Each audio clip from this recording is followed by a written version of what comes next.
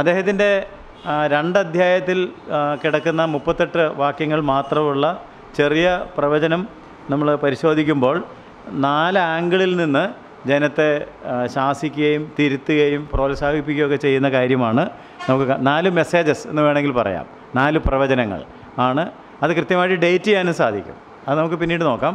ഞാനിപ്പം ഹഗായിയെക്കുറിച്ച് ചില കാര്യങ്ങൾ പറയുന്നത് കൊണ്ട്, ഒന്നാമത് ആദ്യത്തെ അധ്യായത്തിൽ കാണുന്നത് വേർഡ് ഓഫ് റെബ്യൂക്ക് അല്ലെങ്കിൽ ശാസന സന്ദേശം എന്ന് വേണമെങ്കിൽ പറയാം. കാരണം ഇവർ വന്നതിൻ്റെ ഉദ്ദേശം ഇപ്പോൾ ഇവർ മറന്നുപോയിട്ട് സ്വന്തം വീട് പണിയാനും അതുപോലെ തന്നെ കൃഷി ചെയ്യാനും അവർക്ക് സാമ്പത്തികമായിട്ടുള്ള ഒരു നിലനിൽപ്പ് ഉണ്ടാക്കുവാനുമൊക്കെ ശ്രമിക്കുമ്പോൾ ദൈവാലയ പണിയെ അവഗണിക്കുന്ന പാപം, അതൊരു വലിയ പാപമാണ്. ആലയം പണി അവഗണിക്കപ്പെടുന്നു, സ്വന്തം വീട് പണിയാനായിട്ട് ഉത്സാഹം. അപ്പം നമുക്ക് പഴയ ദാവീദിനെക്കുറിച്ചൊക്കെ ചിന്തിക്കുകയാണെങ്കിൽ ദാവീദ് ചോദിച്ചൊരു ചോദ്യം നമുക്ക് ഓർമ്മയുണ്ടാകുമെന്ന് ഞാൻ കരുതുകയാണ്, അല്ലേ? ദൈവത്തിൻ്റെ പെട്ടകം തിരശ്ശീലയ്ക്കകത്ത് ഇരിക്കുന്നു, ഞാനാണെങ്കിൽ കൊട്ടാരത്തിൽ. പക്ഷേ വാസ്തവത്തിൽ അങ്ങനെ അല്ലല്ലോ വേണ്ടത്. പക്ഷേ ഈ ജനത്തിന് ആ ഒരു ചിന്ത ഉണ്ടാകുന്നില്ല.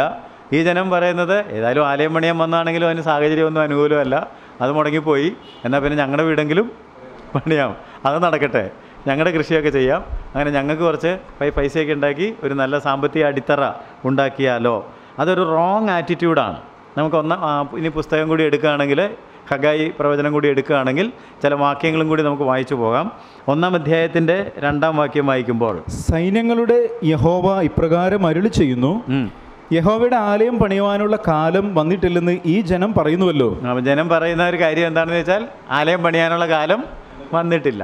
ആ കാലം വന്നിരുന്നെങ്കിൽ സാഹചര്യങ്ങൾ അനുകൂലമായി വന്നേനെ. അല്ല, കാലം വന്നതുകൊണ്ടല്ലേ കോരസിൻ്റെ മനസ്സ് ഉണർത്തിയതും വെള്ളിയും പൊന്നും മറ്റേ നമ്മൾ പറഞ്ഞു പോന്നു എന്ന് മാത്രമല്ല, സഹായങ്ങളൊക്കെ കിട്ടി, എല്ലാ സന്നാഹങ്ങളും കൂടിയാണ് ഇവർ വന്നേക്കുന്നത്. അപ്പോൾ അതിൻ്റെ അർത്ഥം തീർച്ചയായിട്ടും കാലം വന്നെന്നാണ്. പക്ഷേ ഒരു ചെറിയ പ്രതിസന്ധി വന്നപ്പോഴത്തേക്ക് നമുക്ക് പലർക്കും ഉണ്ടാകുന്ന ഒരു പ്രോബ്ലമാണ്, പേഴ്സണൽ ആപ്ലിക്കേഷനിലേക്ക് വരികയാണെങ്കിൽ ദൈവം വലിയ വെളിപ്പാടും വിളിയൊക്കെ തന്നതാണെങ്കിൽ ഒരു ചെറിയ പ്രതിസന്ധി വരുമ്പം പറയും കാലം വന്നിട്ടില്ല, എനിക്കെന്തോ തെറ്റുപറ്റിയതാണെന്ന് തോന്നുന്നു, അല്ലെങ്കിൽ ഇപ്പോൾ ഇങ്ങനെ സംഭവിക്കുമോ. അല്ല, അതൊരു പരിശോധനയാണ്. അതെ, നമ്മൾ എന്ത് ചെയ്യുമെന്നറിയാൻ ദൈവം ഒരു ചെറിയ ടെസ്റ്റ് നമുക്ക് ഇടുന്നതാണ് എന്നുള്ള കാര്യം ഓർത്തിരിക്കണം. അപ്പോൾ ഇവർ പറഞ്ഞ കാര്യം, അവരുടെ നമ്മൾ മനോഭാവത്തിലെ പാപത്തെക്കുറിച്ച് ചിന്തിക്കുകയാണെങ്കിൽ ഇത് മനോഭാവത്തിൽ വന്ന ഒരു പാപം. അതുകൊണ്ടാണ് അവർ പ്രവൃത്തിയിലേക്കും അത് കൊണ്ടുവന്നത്. മനസ്സിലവർ പറയുകയാണ് പണിയാനുള്ള കാലം ഇതുവരെ വന്നിട്ടില്ല, ഇത് കാലമായിരുന്നെങ്കിൽ ഇങ്ങനെ സംഭവിക്കുകയില്ലായിരുന്നു. 4-ാം വാക്യം വായിച്ചാൽ, ഈ ആലയം ശൂന്യമായിരിക്കെ നിങ്ങൾക്ക് തട്ടിട്ട വീടുകളിൽ പാർക്കുവാൻ കാലമായോ. അപ്പം വെറും വീടല്ല അവർ പണിതത് കേട്ടോ. സാധാരണ ഒരു അത്യാവശ്യം ഒന്ന് ഷെൽട്ടർ ചെയ്യാൻ വേണ്ടി ഒരു വീടല്ല പണിതത്. എന്ത് വീടാണ് പണിതത്? തട്ടിട്ട വീടുകൾ. അപ്പോൾ വളരെ ഭംഗിയായിട്ടുള്ള വീടുകൾ തന്നെയാണ് അവർ പണിതതെന്നുള്ള കാര്യം. അപ്പം ഒരു എക്സ്ക്യൂസ് കണ്ടുപിടിക്കുക ചെയ്തത്, ദൈവവേല തടസ്സപ്പെടുത്താനായിട്ടൊരു മുടന്തൻ ന്യായം കണ്ടുപിടിച്ചിട്ട് അവരുടെ വീട് വളരെ മനോഹരമായിട്ട് തട്ടിട്ടൊക്കെ പണിയുന്നതാണ്. 5 മുതൽ 5, 6, 7 വാക്യങ്ങൾ കൂടി വായിച്ചാൽ, ആകയാൽ സൈന്യങ്ങളുടെ യഹോവ ഇപ്രകാരം അരുളി ചെയ്യുന്നു, നിങ്ങളുടെ വഴികളെ വിചാരിച്ചു നോക്കുവിൻ, നിങ്ങൾ വളരെ വിതച്ചിട്ടും അല്പമേ കൊണ്ടുവരുന്നുള്ളൂ, നിങ്ങൾ ഭക്ഷിച്ചിട്ടും പൂർത്തി വരുന്നില്ല, പാനം ചെയ്തിട്ടും തൃപ്തി വരുന്നില്ല, വസ്ത്രം ധരിച്ചിട്ടും ആർക്കും കുളിര് മാറുന്നില്ല, കൂലിക്കാരൻ ഓട്ടസഞ്ചിയിൽ ഇടുവാൻ കൂലി വാങ്ങുന്നു. ഇതെല്ലാം നമ്മൾ ചിന്തിക്കേണ്ട കാര്യങ്ങളാണ്, അല്ലേ? ശമ്പളം എത്ര കിട്ടിയിട്ടും തികയുന്നില്ല, കൂലിക്കാരൻ ഓട്ടസഞ്ചിയിൽ ഇതെവിടെ പോയി എന്നൊരു പിടിയും കിട്ടുന്നില്ല. അപ്പം പറഞ്ഞ ചോദ്യങ്ങളൊക്കെ, അപ്പോൾ എവിടെയോ ഒരു പ്രോബ്ലം ഉണ്ടെന്നുള്ള കാര്യം നിങ്ങൾ എന്നിട്ടും ചിന്തിക്കുന്നില്ലല്ലോ എന്നാണ് പ്രവാചകൻ വഴി ദൈവം. നിങ്ങൾ ഭക്ഷിച്ചിട്ടും പൂർത്തി വരുന്നില്ല, അല്ലേ? നമ്മൾ ഒരുപാട് വിതച്ചിട്ടും അല്പമേ, പക്ഷെ സാധാരണ വിതയ്ക്കുന്നതിനേക്കാൾ എത്ര കൂടുതലാണ് കിട്ടുന്നത്. ഇവർ വിതച്ചിട്ട് അല്പമേ കൊയ്യാനായിട്ട് സാധിക്കുന്നുള്ളൂ. നിങ്ങൾ ഭക്ഷിച്ചിട്ട് പൂർത്തി വരുന്ന എത്ര കഴിച്ചിട്ടും തൃപ്തി വരുന്നില്ല. ഷുഗർ പിടിച്ചാണോ എന്ന് അറിയാൻ പാടില്ല, ഭയങ്കര വിശപ്പ്, എത്ര കഴിച്ചിട്ടും അവർക്ക് അങ്ങോട്ട് തൃപ്തി വരുന്നില്ല. അപ്പോൾ കഴിക്കുന്നത് തൃപ്തി വരാൻ വേണ്ടിയും ആരോഗ്യം വരാൻ വേണ്ടിയാണ്, but that is not taking place. അതുപോലെ തന്നെ പാനം ചെയ്തിട്ടും തൃപ്തി വരുന്നില്ല, വസ്ത്രം ധരിച്ചിട്ട് കുളിർ മാറുന്നില്ല, കൂലിക്കാരൻ ഓട്ടസഞ്ചിയിൽ ഇടുവാനായിട്ട് കൂലി വാങ്ങുന്നു. അപ്പോൾ ഇതെല്ലാം കാണിക്കുന്നത് നമ്മുടെ കാര്യം സുരക്ഷിതമാക്കാൻ വേണ്ടി ദൈവത്തിൻ്റെ വേലയെ അവിടെ ഇട്ടേച്ച് നമുക്ക് തട്ടിട്ട വീട് പണിയാനായിട്ടും കൂടുതൽ പണം ഉണ്ടാക്കാനായിട്ടും സുഖജീവിതം നയിക്കുവാനായിട്ടും ഒരുപാട് നടപടികൾ സ്വീകരിച്ചു. പക്ഷെ ഒന്നും വേണ്ടതുപോലെ ഫലപ്രദം ആകുന്നില്ല. അപ്പോഴെങ്കിലും ചിന്തിക്കണ്ടേ എന്തുകൊണ്ടാണ് ഇങ്ങനെ സംഭവിക്കുന്നതെന്ന്. നിങ്ങൾ ചിന്തിക്കുക എന്ന് ദൈവം അവരെ ഓർമ്മപ്പെടുത്തുന്നതായിട്ടാണ് നമ്മൾ കാണുന്നത്. അടുത്ത വാക്യം കൂടെ വായിക്കുകയാണെങ്കിൽ, സൈന്യങ്ങളുടെ യഹോവ ഇപ്രകാരം അരുളി ചെയ്യുന്നു, നിങ്ങളുടെ വഴികളെ വിചാരിച്ചു നോക്കുവിൻ. 2 പ്രാവശ്യം പറഞ്ഞു. നമ്മൾ വായിച്ച 5-ാം വാക്യത്തിലും 7-ാം വാക്യത്തിലും പറയാണ്, നിങ്ങളുടെ വഴികളെ വിചാരിച്ചു നോക്കുക. Consider your ways. നിങ്ങളുടെ വഴികളെ നിങ്ങളൊന്ന് വിചാരിച്ച് നോക്കണം. നിങ്ങൾ നിർവിചാരമായിട്ട് പ്രവർത്തിച്ചു പോകുന്നു. നിങ്ങളുടെ വഴികളെക്കുറിച്ച് നിങ്ങളൊന്ന് ചിന്തിക്കണം. നിങ്ങൾ ഇതുവരെ ഇവിടെ എത്തിയത് എന്തിനായിരുന്നു? ഇങ്ങനെ വീട് വെക്കാൻ വേണ്ടി ആയിരുന്നോ? അങ്ങനെയാണെങ്കിൽ നിങ്ങൾക്ക് താമസിച്ചിടത്ത് വീടുണ്ടായിരുന്നല്ലോ എന്നായി പറഞ്ഞതിൻ്റെ അർത്ഥം. വീട് വെക്കാനും കൃഷി ചെയ്യാനും ഒക്കെ ആയിട്ടാണ് വന്നതെങ്കിൽ അതാണോ നിങ്ങൾ വന്നതിൻ്റെ ഉദ്ദേശം? What was the purpose of your calling? നിങ്ങളെ വിളിച്ചതിന്, നിങ്ങളിങ്ങോട്ട് വന്നതിൻ്റെ ഉദ്ദേശം എന്തായിരുന്നു എന്നുള്ളത് നിങ്ങൾ ഒന്നുകൂടെ ഒന്ന് ചിന്തിച്ച് നോക്കണം. അതുകൊണ്ടാണ് നമ്മളോട് പത്രോസ് പറയുന്നത്, നിങ്ങളുടെ വിളിയും നിങ്ങളുടെ തെരഞ്ഞെടുപ്പും ഉറപ്പാക്കുക. 8-ാം വാക്യത്തിൽ പറയുന്നത് എന്താണ്? നിങ്ങൾ മലയിൽ ചെന്ന് മരം കൊണ്ടുവന്ന് ആലയം പണിയുവിൻ, ഞാൻ അതിൽ പ്രസാദിച്ച് മഹത്വപ്പെടുമെന്ന് യഹോവ കൽപ്പിക്കുന്നു. അപ്പം ഇതാണ് അവരോട് ശാസനാരൂപത്തിൽ പ്രവാചകൻ ഓർമ്മപ്പെടുത്തുന്നത്. നിങ്ങൾ മലയിൽ ചെന്ന് മരം കൊണ്ടുവന്ന് ആലയം പണിയുക, ഞാനതിൽ പ്രസാദിച്ച് മഹത്വപ്പെടും. 9-ാം വാക്യം, നിങ്ങൾ അധികം കിട്ടുമെന്ന് കാത്തിരുന്നു, എന്നാൽ അത് അല്പമായി തീർന്നു. നിങ്ങൾ അത് വീട്ടിൽ കൊണ്ടുവന്നു, ഞാനോ അത് ഊതിക്കളഞ്ഞു. അപ്പോൾ ഇവർ കൊണ്ടുവന്നത് ഊതിക്കളഞ്ഞു, അല്ലെങ്കിൽ ഇവർ വിതച്ചത് അതുകൊണ്ടാണ് നിനക്ക് സമ്പത്തുണ്ടാക്കുവാനും നമ്മൾ ചെയ്യുന്ന കാര്യങ്ങളൊക്കെ ഫലപ്രദമാകുവാനും ആര് സഹായിക്കണം? യഹോവ വീട് പണിയുന്നില്ലെങ്കിൽ, യഹോവ പട്ടണം കാക്കുന്നില്ലെങ്കിൽ ഒന്നും നടക്കത്തില്ല. അപ്പോൾ ഞാനത് ഊതിക്കളഞ്ഞു എന്ന് പറഞ്ഞാൽ ഞാനത് ഫലഭൂയിഷ്ടമാക്കിയില്ല എന്നാണ് ദൈവം പറയുന്നത്. അതിൻ്റെ റെമഡി പറയുന്നുണ്ട്. ഊതിക്കളഞ്ഞു, എൻ്റെ ആലയം ശൂന്യമായി കിടക്കുകയും നിങ്ങൾ ഓരോരുത്തരും താന്താന്റെ വീട്ടിലേക്ക് ഓടുകയും ചെയ്യുന്നത് കൊണ്ട് തന്നെ ഇതെല്ലാം സംഭവിച്ചത് അതുകൊണ്ടാണ്. എൻ്റെ ആലയം ശൂന്യമായിട്ട് കിടക്കുന്നു, നിങ്ങൾ ഓരോരുത്തരും എങ്ങോട്ട് ഓടുന്നു? താന്താൻ്റെ. എൻ്റെ ആലയം പണിയെക്കുറിച്ച് ചിന്തിക്കാതെ താന്താൻ്റെ കാര്യങ്ങളെക്കുറിച്ച് നിങ്ങൾ ചിന്തിക്കുന്നതാണ് പ്രോബ്ലം. 11-ാം വാക്യം, ഞാൻ ദേശത്തിന്മേലും മലകളിന്മേലും ധാന്യത്തിന്മേലും വീഞ്ഞിന്മേലും എണ്ണയിന്മേലും നിലത്തെ വിളവിന്മേലും മനുഷ്യരുടെ മേലും മൃഗങ്ങളുടെ മേലും കൈകളുടെ സകല പ്രവൃത്തിയിന്മേലും വറുതിയെ വിളിച്ചു വരുത്തിയിരിക്കുന്നു. അതുകൊണ്ടാണ് വിതച്ചിട്ട് കാര്യമായിട്ടൊന്നും ഉണ്ടാകാഞ്ഞത്. ഇപ്പോൾ പിടിയിട്ടില്ലേ, ഞാൻ വറുതിയെ, ഡ്രോട്ട്, അവർക്ക് ആവശ്യത്തിന് ജലം ഇറ്റ്സ് എ ഹില്ലി കൺട്രി. ഈ സ്ഥലം ഒരു മലനാടാണ്. അപ്പോൾ അവിടെ ആവശ്യത്തിന് മഴ കിട്ടിയില്ലെങ്കിൽ അവിടെ കൃഷി ഭംഗിയാകുകയില്ല. പല കാര്യങ്ങളും ആ തരത്തിലാണ്. അപ്പോൾ ദൈവം വറുതിയെ വിളിച്ചു വരുത്തിയത് കൊണ്ടാണ് അവരുടെ ധാന്യവും അവരുടെ എണ്ണയും നിലത്തിലെ വിളവും മനുഷ്യരും മൃഗങ്ങളും ഒക്കെ ബുദ്ധിമുട്ടിലായി പോയത് എന്നുള്ള കാര്യം ദൈവം അവരെ ഓർമ്മപ്പെടുത്തുകയാണ്. അത് ഓർമ്മപ്പെടുത്തിയപ്പോൾ ഗുണമുണ്ടായി കേട്ടോ. 12-ാം വാക്യം, അങ്ങനെ ശെയൽത്തിയേലിന്റെ മകനായ സെരുബാബേലും മഹാപുരോഹിതനായ യഹോസാദാക്കിന്റെ മകനായ യോശുവയും ജനത്തിൽ ശേഷിപ്പുള്ള ഏവരുമായി തങ്ങളുടെ ദൈവമായ യഹോവയുടെ വാക്കും തങ്ങളുടെ ദൈവമായ യഹോവയുടെ നിയോഗത്തിന് ഒത്തവണ്ണം ഹഗ്ഗായി പ്രവാചകന്റെ വചനങ്ങളും കേട്ടനുസരിച്ചു. ജനം യഹോവയെ ഭയപ്പെടുകയും ചെയ്തു. അപ്പം കേട്ടനുസരിച്ചു, ദൈവത്തെ ഭയപ്പെട്ടു. അപ്പം ഞാൻ ഒരു കാര്യം നിങ്ങളെ ഓർമ്മപ്പെടുത്തുകയാണ്. ഈ ശാസനാരൂപത്തിലുള്ള സന്ദേശത്തിന് ഫലമുണ്ട്. ചിലപ്പോൾ പാസ്റ്റർമാരൊക്കെ ശാസിക്കുമ്പം ജനത്തിന് എന്ത് തോന്നും?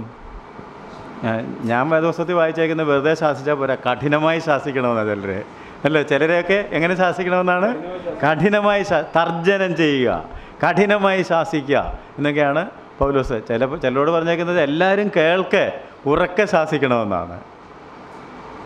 ഇപ്പം എങ്ങാനും ഇങ്ങനെയൊക്കെ നമ്മൾ ശാസിച്ചാൽ, അല്ലേ, നമ്മൾ ആപ്പാടെ എല്ലാവരും അങ്ങനെ ശാസിക്കാനൊക്കെ പേടിയാണ്. എങ്ങനെയെങ്കിലുമൊക്കെ പൊത്തുവരുത്തതിൽ ഒരു അഡ്ജസ്റ്റ്മെൻറ്റിൽ കൊണ്ടുപോകാനായിട്ടാണ് ശ്രമിക്കുന്നത്.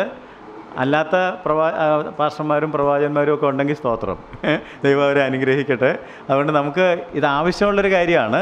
കാരണം ജനത്തിന് അവരുടെ തെറ്റ് ബോധ്യം വരണമെന്നുണ്ടെങ്കിൽ നമ്മളുടെ മക്കളെ വഴക്ക് പറയാറുണ്ടല്ലോ, അതുപോലെ ദൈവത്തിൻ്റെ മക്കളെ എന്ത് ചെയ്യേണ്ടതായിട്ട് വരും? വഴക്ക് പറയേണ്ടതായിട്ട് വരും. നിങ്ങളിപ്പോൾ ചെയ്തേക്കുന്നത് തെറ്റാണ്, ഇങ്ങനെ അല്ല ചെയ്യേണ്ടത്, നിങ്ങൾ പലതും വേണ്ട രീതിയിലല്ല ചെയ്തുകൊണ്ടിരിക്കുന്നത്, അതുകൊണ്ടാണ് ഈ തരത്തിൽ നിങ്ങളുടെ ജീവിതം പോകുന്നത്. അല്ല എല്ലാം കുഴപ്പമില്ല, എല്ലാം ഓക്കെ എന്ന് പറഞ്ഞാൽ പോരാ. This is wrong, you must change. നിങ്ങളുടെ വഴികളെ വിചാരിക്കണം, നിങ്ങൾ യഥാസ്ഥാനപ്പെടണം, നിങ്ങൾ വന്നതിൻ്റെ ഉദ്ദേശം എന്താണെന്ന് മനസ്സിലാക്കണം എന്ന് അതിശക്തമായ ഭാഷയിൽ ഈ പ്രവാചകൻ ജനത്തോട് പറഞ്ഞപ്പോഴാണ് അവർക്ക് ആ കാര്യം ബോധ്യപ്പെട്ടത് എന്നുള്ള കാര്യം ഓർക്കുക. അങ്ങനെ ജനം കേട്ടനുസരിച്ചു, അവർ ദൈവത്തെ ഭയപ്പെട്ടു. ഇപ്പം ഞാൻ കുറച്ച് മുമ്പേ ഹഗ്ഗായിയെക്കുറിച്ച് ഒന്നും അറിയാൻ പാടില്ല എന്നൊക്കെ പറഞ്ഞത് തിരുത്തണമെന്ന് എനിക്കൊരു സംശയം. 13-ാം വാക്യം 13. അപ്പോൾ യഹോവയുടെ ദൂതനായ ഹഗ്ഗായി. അപ്പോൾ ഹഗ്ഗായിയെക്കുറിച്ച് ഇവിടെ ഒരു നല്ല കാര്യം പറഞ്ഞിട്ടുണ്ട്. നമുക്ക് അതേപോലെ തിരുത്തണമെന്ന് പറഞ്ഞതിൻ്റെ അർത്ഥം നിങ്ങൾക്ക് മനസ്സിലായി കാണും. വേറെ ഒന്നും അറിയാൻ പാടില്ലെങ്കിലും ഹഗ്ഗായിയെക്കുറിച്ച് അറിയേണ്ട ഒരു കാര്യം അവിടെ പറഞ്ഞിരിക്കുകയാണ്. ഹീസ് മൈ മെസ്സഞ്ചർ, അല്ലേ? യഹോവയുടെ ദൂതനായ ഹഗ്ഗായി, യഹോവയുടെ ദൂതായി ജനത്തോട്. അപ്പോൾ അങ്ങനെ നമുക്ക് ചുമ്മാ വഴക്ക് പറയലല്ല കേട്ടോ, ചുമ്മാ ശാസിക്കലല്ല, ചുമ്മാ കുറേ ഒച്ചയിടുന്നതല്ല. അങ്ങനെ ചെയ്യുന്ന ആളുകളുണ്ട്. ഇതങ്ങനെയല്ല. ദൈവത്തിൻ്റെ ദൂതനായി, ദൈവത്തിൻ്റെ ദൂതായി. ദൈവം കോപിക്കുമ്പോൾ അതെന്താണെന്ന് മനസ്സിലാക്കി ജനത്തെ അത് മനസ്സിലാക്കത്തക്ക തരത്തിൽ നാം ദൈവത്തിൻ്റെ സന്നിധിയിൽ പോയി പ്രാർത്ഥിക്കുകയാണെങ്കിൽ തീർച്ചയായിട്ടും ദൈവം നമ്മളോട് ഇടപെട്ടിട്ട് എവിടെയൊക്കെയാണ് ശാസന വേണ്ടത്, എവിടെയൊക്കെയാണ് ദൈവത്തിൻ്റെ വചനം തന്നെ എന്ത് ചെയ്യുന്നുണ്ട്? ശാസിക്കുന്നുണ്ട്, ഗുണീകരിക്കുന്നുണ്ട്, ഇല്ലേ? ദൈവത്തിൻ്റെ വചനം എന്തിനൊക്കെ ഉതകും? ശാസനയ്ക്ക്, ഗുണീകരണത്തിന്, നീതിയിലെ അഭ്യാസത്തിന്, അത് ഉപദേശത്തിന്. അപ്പോൾ അതുകൊണ്ട് ഉപദേശവും ശാസനയൊക്കെ ദൈവത്തിൻ്റെ കയ്യിലുള്ളതാണ്. അതുകൊണ്ടാണ് ഉപദേശത്തിനും ശാസനയ്ക്കും വരുവീൻ എന്ന് ദൈവം വിളിക്കുന്നുണ്ട്. അതുകൊണ്ട് നമുക്ക് ടീച്ചിങ്ങിനകത്ത് എപ്പോഴും വഴക്കുണ്ട്. നിങ്ങളോട് ദേഷ്യപ്പെടാത്ത അധ്യാപകരാരെങ്കിലും ഉണ്ടെങ്കിൽ അവർ നല്ല അധ്യാപകരല്ലെന്ന് പറയേണ്ടി വരും. അധ്യാപകന്മാരെപ്പോഴും തെറ്റുകൾ തിരുത്തി കൊടുത്ത് എന്തെങ്കിലും കണ്ടാൽ അത് മാറ്റി പേപ്പറിലൊക്കെ വിട്ടിട്ട്, അല്ലേ, മാർക്ക് 0 ഒക്കെ ഇട്ട്, വെറുതെ 0 ഇടുന്നതല്ല, ഇത് ശരിയല്ല, ഇങ്ങനെ അല്ല വേണ്ടത് എന്നവർക്ക് പറഞ്ഞു കൊടുത്താണ് അവരെ നല്ല വഴിക്ക് കൊണ്ടുവരുന്നത്. അപ്പോൾ ഇവരുടെ പരീക്ഷാ പേപ്പർ കർത്താവ് മാർക്കിട്ടപ്പോഴായിരിക്കും യു ഹാവ് സ്കോർഡ് 0, ബിഗ് 0 എന്ന് പറഞ്ഞിട്ടാണ് നിങ്ങളുടെ വഴികളെ എന്താ പഠിച്ചത്, സിലബസ് വെച്ചാണോ പഠിച്ചതൊന്നും നോക്കിയപ്പോൾ ഔട്ട് ഓഫ് സിലബസ് ആണ് എല്ലാം പഠിച്ചു വെച്ചേക്കുന്നത്. അതുകൊണ്ടാണ് ഇങ്ങനെ സംഭവിച്ചത്. കം ടു ദ സിലബസ് എന്ന് പറഞ്ഞ്. അപ്പം ഹഗ്ഗായി ആരാണെന്ന് ഇവിടെ വളരെ ക്ലിയറായിട്ട് മനസ്സിലാകുന്നു. ഹഗ്ഗായി ദൈവത്തിൻ്റെ ദൂതൻ. എനിക്കൊന്ന് അതാ ഞാൻ നേരത്തെ പറഞ്ഞത്, അത് മതി. അതുകൊണ്ടാണ് ഹഗ്ഗായി തന്നെക്കുറിച്ച് ഒത്തിരി ബയോഡേറ്റ ഒന്നും ഈ പ്രവാചകന്മാർ പലരും അങ്ങനെയാണ്. അവരാരാണെന്നുള്ളത് പറയാനൊരു വ്യഗ്രതയില്ല. നമ്മളാണെങ്കിൽ പറയുന്നത്, നിങ്ങൾ ബയോഡേറ്റ അയച്ചു തരിക, ഞാൻ നോക്കട്ടെ, കൊള്ളാമെങ്കിൽ നിങ്ങളെ പ്രസംഗിപ്പിക്കാവുന്നതാണ്. പക്ഷേ ഇതങ്ങനല്ല. അപ്പോൾ ചില ബയോഡേറ്റയൊക്കെ നിങ്ങൾക്ക് വേണമെങ്കിൽ കാണാം. ഞാൻ 7000 പ്ലാറ്റ്ഫോമിൽ പ്രസംഗിച്ചിട്ടുണ്ട്, ഞാൻ 150 കൺട്രീസിൽ സഞ്ചരിച്ചിട്ടുണ്ട്. അപ്പോൾ ഇനി വാസ്തവത്തിൽ നിങ്ങളെ വിളിക്കരുത്, കാരണം ഇത്രയൊക്കെ സഞ്ചരിച്ച ആളാണല്ലോ. അല്ലാത്ത വേറെ ആരെങ്കിലും ഉണ്ടെങ്കിൽ അവരെ വിളിക്കേണ്ടതായിട്ട് വരും. ഏതാണെങ്കിലും ഇവർ ബയോഡേറ്റ ഒന്നും പറയുന്നില്ല. ഇവരാകപ്പാടെ പറയുന്നത് എന്താണ്? ദൈവത്തിൻ്റെ ദൂതനായ ദൈവം എന്നെ ഒരു ദൂതും തന്ന്, യഹോവ എന്നെ ഒരു ദൂത് തന്ന് അയച്ചിരിക്കുകയാണ്. ആ ദൂതാണ് എനിക്ക് പറയാനുള്ളത്. അതാണ് ശരിക്കും ഒരു പ്രവാചകൻ അല്ലെങ്കിൽ ഒരു പ്രഭാഷകൻ ചെയ്യേണ്ടത്. ദൈവം കൊടുത്ത ദൂത് പറയണം. അപ്പോൾ ആ ദൂത് ചെന്നപ്പോൾ 14-ാം വാക്യത്തിൽ എന്ത് സംഭവിച്ചതാണ് നമ്മൾ കാണുന്നത്? യഹോവ യഹൂദ ദേശാധിപതിയായി ശേൽത്തിയേലിൻ്റെ മകനായ സെരുബാബേലിൻ്റെ മനസ്സും മഹാപുരോഹിതനായി യോസോസാദാക്കിൻ്റെ മകനായ യോശുവയുടെ മനസ്സും ജനത്തിൽ ശേഷിപ്പുള്ള ഏവരുടെയും മനസ്സും ഉണർത്തി. ദൈവം മനസ്സുണർത്തി. വചനം ശാസനാരൂപത്തിൽ ചെന്നപ്പോൾ ആളുകളുടെ മനസ്സ് ഉണർന്നു. മനസ്സ് ഉറങ്ങിപ്പോകുന്നതാണ് പലപ്പോഴും കുഴപ്പം. നമ്മൾ എവിടെയാണ്, എന്താണ് എന്നൊക്കെ ഉള്ളത് മറന്നു പോകും. അങ്ങനെ മറന്നു പോകുമ്പം മനസ്സ് ഉണരണമെങ്കിൽ ഇത്തിരി വഴക്കിടയ്ക്ക് കേൾക്കേണ്ടി വരും. അപ്പോഴാണ് പെട്ടെന്ന് നമ്മുടെ മനസ്സ് ഉണരുന്നത്. മനസ്സുണർത്തി അവർ വന്ന് തങ്ങളുടെ ദൈവമായ സൈന്യങ്ങളുടെ യഹോവയുടെ ആലയത്തിൽ വേല ചെയ്തു. ഇപ്പോൾ വീട്ടിലെ വേല മതിയാക്കിയിട്ട് ഇപ്പോൾ എങ്ങോട്ട് വന്നു? ദൈവത്തിൻ്റെ ആലയത്തിൽ വേല ചെയ്യാനായിട്ട്. കൊണ്ട് എന്ത് പെട്ടെന്നാണ്. അപ്പോൾ അവരുടെ മാനസാന്തരത്തിൻ്റെ ഫലം നമുക്കിവിടെ കാണാം. മാനസാന്തരത്തിന് യോഗ്യമായ വഴക്ക് കേട്ടതിന് ഗുണമുണ്ടായി. ഈ യോഹന്നാൻ സ്നാപകനൊക്കെ വന്നിട്ട് കൊള്ളാം, നിങ്ങൾ നന്നായിരിക്കുന്നു എന്നാണോ പ്രസംഗിച്ചത്? ഇപ്പോൾ തന്നെ വൃക്ഷങ്ങളുടെ ചുവടിന് കോടാലി, നല്ല ഫലം കായ്ക്കാത്തതിനെയൊക്കെ വെട്ടി തീയിലിട്ട് കളയും, വീശുമുറം കൊണ്ട് മുറ്റും വെടിപ്പാക്കി കോതമ്പ് കൂട്ടിവെക്കും, പതിർ കെടാത്ത തീക്കകത്തിട്ട്. അപ്പോഴാണ് ഓരോരുത്തരും വന്നിട്ട് ഞങ്ങൾ എന്ത് ചെയ്യണം ചോദിച്ചില്ലേ? ഞങ്ങൾ എന്ത് ചെയ്യണം. അപ്പോൾ ഓരോരുത്തർക്കും അദ്ദേഹം പറഞ്ഞു കൊടുത്തു. പൊതുവായിട്ട് പറഞ്ഞ തത്വം എഴുതിയിട്ടുണ്ട്, മാനസാന്തരത്തിന് യോഗ്യമായ ഫലം കായ്പേൻ. അപ്പോൾ അത് നമ്മളിൽ നിന്നൊക്കെ ദൈവം പ്രതീക്ഷിക്കുന്ന ഒരു കാര്യമാണ്. ഈ ജനത്തിന് വഴക്ക് കേട്ടപ്പോൾ അങ്ങനെ ഒരു പ്രയോജനം ഉണ്ടായി. അവരുടെ മനസ്സ് ഉണർന്നു. അവർ ആലയത്തിൽ വന്ന് വേല ചെയ്തു. 2-ാം അധ്യായത്തിൻ്റെ 4-ാം വാക്യം ആ കൂട്ടത്തിൽ നമുക്ക് നോക്കുന്നതുകൊണ്ട് തെറ്റില്ല. 2:4 ഇപ്പോൾ സെരുബാബേലെ ധൈര്യപ്പെടുക എന്ന് യഹോവയുടെ അരുളപ്പാട്. മഹാപുരോഹിതനായി യോസോസാദാക്കിന്റെ മകനായ യോശുവ ധൈര്യപ്പെടുക, ദേശത്തിലെ സകല ജനവുമായുള്ളവരെ ധൈര്യപ്പെട്ട് വേല ചെയ്യുവനെന്ന് യഹോവയുടെ അരുളപ്പാട്, ഞാൻ നിങ്ങളോട് കൂടെ ഉണ്ടല്ലോ എന്ന് സൈന്യങ്ങളുടെ യഹോവയുടെ അരുളപ്പാട്. 4-ാം വാക്യം ഇങ്ങനെയാണ്: ഇപ്പോഴോ സെരുബ്ബാബേലെ ധൈര്യപ്പെടുക എന്ന് യഹോവയുടെ അരുളപ്പാട്, മഹാപുരോഹിതനായ യഹോസാദാക്കിൻ്റെ മകനായ യോശുവയെ ധൈര്യപ്പെടുക. ചുരുക്കം പറഞ്ഞാൽ ആദ്യം ധൈര്യപ്പെടുത്തിയതും വഴക്ക് പറഞ്ഞതും നേതാക്കന്മാരെയാണ്. കാരണം നേതാക്കന്മാർക്ക് ദൈവത്തിൻ്റെ നിന്ന് വഴക്ക് കിട്ടിയെങ്കിൽ അവർക്ക് മറ്റുള്ളവരെ വഴക്ക് പറയാനുള്ളൊരു കറേജ് ഉണ്ടാവുകയുള്ളൂ, അല്ലേ? അതുകൊണ്ട് നേതാക്കന്മാരെ പലപ്പോഴും, കാരണം because as goes the leaders so goes the church എന്നാണ്. ഒരു സഭ എങ്ങനെ പോകും, ഒരു ജനം എങ്ങനെ പോകുന്ന അവരുടെ നേതാക്കന്മാരെ നോക്കിയാൽ മതി. നേതാവ് പോകുന്നത് പോലെയാണ് ജനങ്ങളും. യഥാ രാജ തഥാ പ്രജ. അപ്പോൾ അറിയാൻ കാര്യം അറിയാം. അപ്പോൾ അതുകൊണ്ട് മുകളിലിരിക്കുന്ന ആൾക്കും ചിലപ്പോൾ വഴക്ക്, അതുകൊണ്ടാണ് വചനം എല്ലാവരെയും വഴക്ക് പറയും. ഈ വഴക്ക് പറയുമ്പോൾ ചിലരൊക്കെ ഓർത്തു ഞങ്ങൾ വഴക്ക് കേൾക്കാൻ മാത്രം വിധിക്കപ്പെട്ടവരും പാസ്റ്റർമാരെല്ലാം വഴക്ക് പറയാൻ. അങ്ങനല്ല, അങ്ങനെ ആരും ധരിക്കരുത്. വഴക്ക് കേട്ട് നന്നായവനും മാത്രമേ വഴക്ക് പറഞ്ഞാൽ ഗുണമുണ്ടാവുകയുള്ളൂ. അപ്പോൾ നമ്മളോടും ദൈവം വ്യക്തിപരമായിട്ട് നേതാക്കന്മാരോടും ഇടപെട്ടിട്ട്, ഇതാ ഇവിടെ പേര് വിളിച്ചാണ് പറഞ്ഞത്.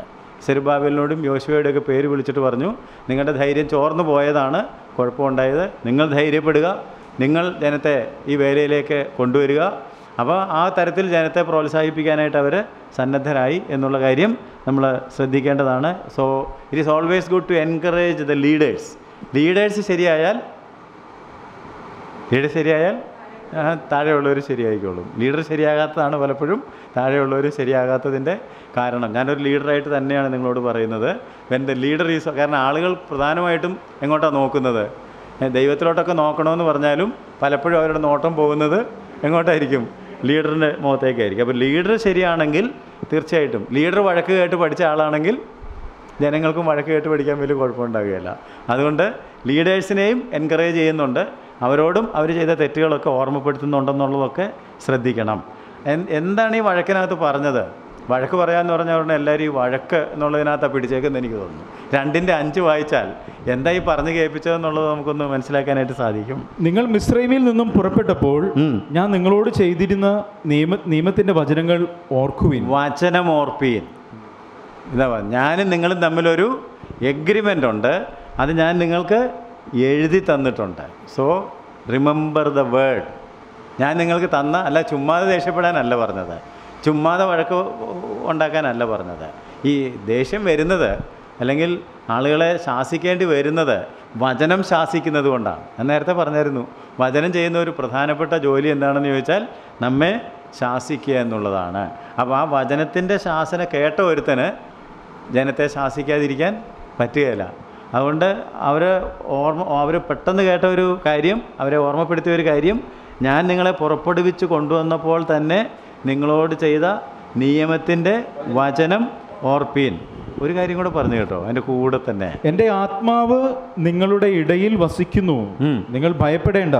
അപ്പോൾ ഇതൊന്നും നിങ്ങൾ പേടിക്കേണ്ട, കാരണം ഇതിനൊക്കെ നിങ്ങളെ പ്രേരിപ്പിക്കുന്നത് ദൈവത്തിൻ്റെ ആത്മാവാണ്. My spirit is there. നമ്മുടെ മധ്യേ ദൈവത്തിൻ്റെ ആത്മാവും ദൈവത്തിൻ്റെ വചനവും രണ്ടും അതിനകത്ത് കിടക്കുക. The word of God and the spirit of God. ഇത് രണ്ടും നമ്മുടെ കൂടെ ഉള്ളതുകൊണ്ട് ഈ രണ്ട് കാര്യങ്ങളെ അവഗണിക്കുമ്പോഴാണ് നാം ലക്ഷ്യത്തിൽ നിന്നൊക്കെ വ്യതിചലിച്ച് നമ്മളുടെ വീട് പണിയാനും നമ്മുടെ ജോലി ചെയ്യാനും ഒക്കെ പോകുന്നത്. So remember the word and also remember that the spirit is among U. നിങ്ങളുടെ കയ്യിൽ വചനവുമുണ്ട്, നിങ്ങളുടെ കയ്യിൽ ദൈവം ആത്മാവിനെയും തന്നിട്ടുണ്ട്. അപ്പോൾ ഈ ആത്മാവും വചനവും മതി നിങ്ങൾക്ക് കാര്യങ്ങളൊക്കെ ചെയ്യാനായിട്ട്. അതുകൊണ്ട് ചെയ്യാൻ കഴിയാത്ത ഒരു കാര്യവും ഇല്ല എന്ന് ദൈവം ഇവരെ റിമൈൻഡ് ചെയ്യുകയാണ്. ഇങ്ങനല്ലേ നിങ്ങളെ ഞാൻ ഇതുവരെ കൊണ്ടുവന്നതെന്നാണ് ചോദിച്ചത്. നിങ്ങളെ ഞാൻ പുറപ്പെടുവിച്ച് കൊണ്ടുവന്നത് നിങ്ങളുടെ കയ്യിൽ എന്തുണ്ടായിട്ടാണെന്നാണ് ചോദിച്ചത്, ഇല്ലേ? ഇവരെ മിസ്രൈമിൽ നിന്ന് പുറപ്പെടുവിക്കുമ്പോൾ വലിയ സൈന്യമൊക്കെ ഇവരുടെ പുറകെ വന്നല്ലോ. ഇവർക്ക് എന്ത് ആയുധങ്ങളാണ് തിരിച്ചടിക്കാനായിട്ടുണ്ടായിരുന്നത്? ഒരു കാലത്തും ഇവരുടെ കയ്യിൽ യുദ്ധം ചെയ്യാനുള്ള ഒരായുധവും ഉണ്ടായിരുന്നില്ല. ഏതാണ്ടൊക്കെ ഒരു സന്നാഹത്തോടെയൊക്കെയാണ് പുറപ്പെട്ടതെന്ന് പറഞ്ഞാലും ഇവരടിമകളായിരുന്നില്ല. അവരുടെ എന്ത് സന്നാഹം ഉണ്ടാകാനാണെന്നുള്ളത് നമുക്ക്. എന്നാൽ അവരെ ജയത്തിലേക്കൊക്കെ നയിച്ചത് മുഴുവൻ ദൈവകൃപയാണ്. ചെങ്കടൽ പിളർന്നതും നിങ്ങളന്ന് ചിന്തിച്ച് നോക്കിയാൽ പല സന്ദർഭങ്ങളിലും ദൈവത്തിൻ്റെ ദൂതൻ തന്നെ വന്ന് കംപ്ലീറ്റ് ആളുകളെ സംഹരിച്ച് കളഞ്ഞതും ഒക്കെ ആലോചിക്കുകയാണെങ്കിൽ ഇത്ര അത്ഭുതകരമായിട്ട് പ്രവർത്തിച്ച വേറൊരു ദൈവം ഇല്ല. ആ ദൈവത്തിൻ്റെ വചനം പ്രവർത്തിച്ച ദൈവത്തിൻ്റെ ആത്മാവ്, അത് രണ്ടിനും ഇപ്പോഴും മാറ്റമില്ല. ആ വചനം ഓർക്കുക, ആത്മാവിനെ ഓർക്കുക. ഈ കാര്യം നമ്മൾ മറന്നു പോകുമ്പോഴാണ് പലപ്പോഴും നമ്മൾ ലാഘവ ബുദ്ധിയോടെ ദൈവത്തിൻ്റെ വേല ഇട്ടിട്ട് നമ്മളുടെ കാര്യത്തിലേക്കൊക്കെ ശ്രദ്ധ തിരിക്കുന്നത്. അപ്പോൾ ദൈവവചനത്തിൽ ഹഗായി ചെയ്ത ഒന്നാമത്തെ കാര്യം എന്താണെന്ന് ചോദിച്ചാൽ അവരെ ശാസന രൂപത്തിൽ ഒരു സന്ദേശം പറഞ്ഞു കേൾപ്പിച്ചു. വേർഡ് ഓഫ് റെബ്യൂക്ക് എന്ന് വേണമെങ്കിൽ പറയാം. പക്ഷേ എപ്പോഴും ഇത് വഴക്ക് പറഞ്ഞുകൊണ്ടിരുന്നാൽ ശരിയാകില്ല കേട്ടോ. എപ്പോഴും മുൻകോപവും വഴക്ക് പറച്ചിലും മാത്രമുള്ള ഒരാളാണെങ്കിൽ ആളുകൾക്ക് അഡ്ജസ്റ്റ് ചെയ്ത് പോകാനായിട്ട് ബുദ്ധിമുട്ട് വരും. അതുകൊണ്ട് ഹഗായിയുടെ പുസ്തകത്തിൽ 2-ാം അധ്യായത്തിൻ്റെ ആദ്യത്തെ 9 വാക്യങ്ങൾ വായിക്കുമ്പോൾ അവരെ എൻകറേജ് ചെയ്യുക, വേർഡ് ഓഫ് എൻകറേജ്മെൻറ്റ് എന്ന് വേണമെങ്കിൽ പറയാം. അവരെ ആത്മധൈര്യം നൽകി പ്രോത്സാഹിപ്പിക്കുന്ന സന്ദേശമാണ് അടുത്തതായിട്ട് നമ്മൾ കാണുന്നത്. ഒന്നാമത്തെ സന്ദേശം വഴക്ക് പറഞ്ഞത്, അവിടെ തെറ്റ് കാണിച്ചു കൊടുത്തത്, അത് അവർ തിരുത്താൻ തയ്യാറായല്ലോ. നമ്മൾ കണ്ടില്ലേ, അവർ തിരുത്തി, അവർക്ക് ബോധ്യം വന്നു, അവർ കേട്ട് അനുസരിച്ചു, ദൈവത്തെ ഭയപ്പെട്ടു. അപ്പോൾ അവർ മാനസാന്തരപ്പെട്ടു, അതിൻ്റെ ഫലമായിട്ട് വേല ചെയ്യാനായിട്ട് വന്നു. അപ്പോൾ ഇനിയും വഴക്ക് പറഞ്ഞുകൊണ്ടിരിക്കേണ്ട കാര്യമില്ല. ഇനിയിപ്പോൾ എന്താ ചെയ്യേണ്ടത്? മാനസാന്തരപ്പെട്ട ആളിൽ നല്ല വഴിക്ക് വന്നപ്പോഴത്തേക്ക് ഇനി നമ്മുടെ വഴക്ക് നിൽക്കുക അല്ലെങ്കിൽ കുഴപ്പമാണ്. അപ്പോൾ ഇനി അവരെന്ത് ചെയ്യണം? ആ നല്ല വേലയ്ക്കായിട്ട് ഉത്സാഹിപ്പിക്കണം, പ്രോത്സാഹിപ്പിക്കണം. അതുകൊണ്ട് രണ്ടാമത് നമ്മൾ കാണുന്നത് അവരെ പ്രോത്സാഹിപ്പിക്കുന്ന ദൈവത്തിൻ്റെ ആലോചനകളാണ്. നമ്മൾ 2-ാം അധ്യായത്തിൻ്റെ 4-ഉം 5-ഉം വാക്യങ്ങൾ വായിച്ചായിരുന്നു. അത് തന്നെ പ്രോത്സാഹന ജനകമാണെന്നുള്ള കാര്യം ഓർക്കുക. ധൈര്യപ്പെടുക, വേല ചെയ്യുക, ഞാൻ നിങ്ങളുടെ കൂടെ ഉണ്ട്, എൻ്റെ വചനം ഓർക്കുക, എൻ്റെ ആത്മാവ് നിങ്ങളുടെ കൂടെ ഉണ്ട് എന്നൊക്കെ വായിച്ചാൽ നിങ്ങൾ ഓർക്കുന്നുണ്ടാവുമല്ലോ. ഞാൻ നിങ്ങളുടെ കൂടെ ഉണ്ട്, ഞാൻ നിങ്ങൾക്ക് വചനം തന്നിട്ടുണ്ട്, എൻ്റെ ആത്മാവ് നിങ്ങളുടെ കൂടെ ഉണ്ട്, നിങ്ങൾ ധൈര്യപ്പെട്ട് വേല ചെയ്യുക. അപ്പോൾ രക്ഷിക്കപ്പെട്ട് വരുന്ന ഏതൊരാൾക്കും ഓർത്തിരിക്കേണ്ട 3 കാര്യമായി പറഞ്ഞത്. I M with you, my word is with you, my spirit is also in U. അല്ലേ? ഞാൻ നിങ്ങളുടെ കൂടെ ഉണ്ട്, എൻ്റെ വചനം നിങ്ങളുടെ കൂടെ ഉണ്ട്, എൻ്റെ ആത്മാവ്. ഇത് പോരെ? ഇത്രയും കാര്യങ്ങൾ മതി നമുക്ക് ജയകരമായിട്ട് മുന്നോട്ട് പോകാനായിട്ട്. ഞാൻ 2-ന്റെ 4-ഉം 5-ഉം വാക്യം വായിച്ചാൽ മതി. നമ്മൾ വായിച്ചതായതുകൊണ്ട് ഞാൻ പിന്നെയും എന്താ വായിച്ചത്? സെരുബാബേലെ ധൈര്യപ്പെടുക എന്ന് യഹോവയുടെ അരുളപ്പാട്. മഹാപുരോഹിതനായി യോശോ സദാക്കിന്റെ മകനായ യോശുവ ധൈര്യപ്പെടുക. ദേശത്തിലെ സകല ജനവുമായുള്ളവരെ ധൈര്യപ്പെട്ട് വേല ചെയ്യുമെന്ന് യഹോവയുടെ അരുളപ്പാട്. ഞാൻ നിങ്ങളോട് കൂടെ ഉണ്ടല്ലോ എന്ന്. ഞാൻ നിങ്ങളോട് കൂടെ ഉണ്ട്. ഒന്നാമത് പറഞ്ഞ കാര്യം അതാണ്. ഐ എം വിത്ത് യു, ഞാൻ നിങ്ങളോട് കൂടെ ഉണ്ട്. നിങ്ങൾ മിസ്രൈമിൽ നിന്ന് പുറപ്പെട്ടപ്പോൾ ഞാൻ നിങ്ങളോട് ചെയ്തിരിക്കുന്ന നിയമത്തിന്റെ വചനം ഓർക്കുവിൻ. വചനം നിങ്ങളുടെ കൂടെ ഉണ്ട്. എൻ്റെ ആത്മാവ് നിങ്ങളുടെ ഇടയിൽ വസിക്കുന്നു, നിങ്ങൾ ഭയപ്പെടേണ്ട. എൻ്റെ ആത്മാവ് സീ 3 things. ഞാൻ നിങ്ങളുടെ കൂടെ ഉണ്ട്, എൻ്റെ വചനം നിങ്ങളുടെ കൂടെ ഉണ്ട്, അല്ലെങ്കിൽ നിങ്ങളുടെ മനസ്സിലുണ്ട്, എൻ്റെ ആത്മാവും നിങ്ങളുടെ കൂടെ ഉണ്ട്. അതുകൊണ്ട് എന്ത് സംഭവിക്കും? 7-ാം വാക്യം. ഞാൻ സകല ജാതികളെയും ഇളക്കും, സകല ജാതികളുടെയും മനോഹര വസ്തു വരികയും ചെയ്യും. ഞാൻ ഈ ആലയത്തെ മഹത്വപൂർണ്ണമാക്കുമെന്ന് സൈന്യങ്ങളുടെ യഹോവയുടെ അരുളപ്പാട്. എന്താണ് ദൈവം ചെയ്യാൻ പോകുന്നതെന്ന് ചോദിച്ചാൽ, നിങ്ങൾ ഈ ഒരു സ്പീഡിൽ മുമ്പോട്ട് പോവുകയാണെങ്കിൽ ഞാൻ ഈ ആലയത്തെ മഹത്വപൂർണ്ണം എന്ന് പറഞ്ഞാൽ I will complete my work. ഈ വേല തികയ്ക്കുന്നത് ആരാണ്? നമ്മളിൽ നല്ല പ്രവൃത്തി ആരംഭിച്ചവൻ ക്രിസ്തു അത് തയ്ക്കും. അത് തയ്ക്കാൻ അവൻ നമ്മളെ കൊണ്ടുവന്നെങ്കിൽ, കോരശിൻ്റെ മനസ്സുണർത്തിയെങ്കിൽ, പ്രവാസത്തിൽ നിന്ന് മടങ്ങി വരാൻ സഹായിച്ചെങ്കിൽ, പണി തുടങ്ങാൻ സഹായിച്ചെങ്കിൽ, അത് പൂർത്തീകരിക്കുവാനായിട്ട് സഹായിക്കാൻ അവന് കഴിയും. ഇല്ലേ? സംശയമുണ്ടെങ്കിൽ 8-ാം വാക്യവും 9-ാം വാക്യം കൂടെ വായിച്ചാൽ മതി. 8-ാം വാക്യം. വെള്ളി എനിക്കുള്ളത്, പൊന്നും എനിക്കുള്ളത് എന്ന് സൈന്യങ്ങളുടെ യഹോവയുടെ അരുളപ്പാട്. ചിലരുടെ ചോദ്യം അതാണ്. ഇതൊക്കെ എനിക്ക് മനസ്സിലായി, പക്ഷേ എവിടെ കാശ്? ദൈവവേലയൊക്കെ നടക്കണമെങ്കിൽ എന്ത് വേണം? പണം വേണ്ടേ?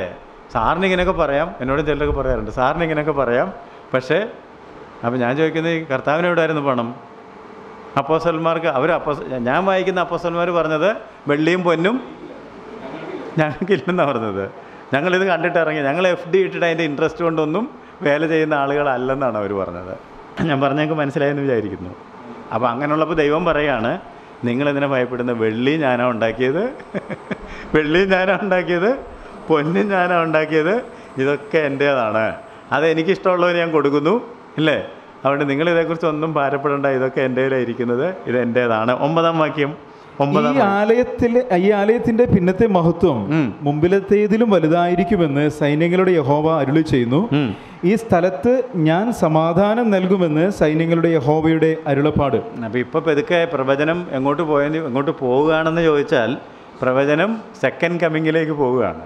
ഈ ആലയം ഇങ്ങനെ പണിയാനൊക്കെ ഞാൻ നിങ്ങളെ നിർബന്ധിക്കുന്നത് എന്തുകൊണ്ടാണെന്ന് ചോദിച്ചാൽ, ഈ ആലയ കേന്ദ്രീകൃതമായിട്ട് കുറേ കാര്യങ്ങളൊക്കെ ഭാവിയിൽ നടക്കുവാനുണ്ട്.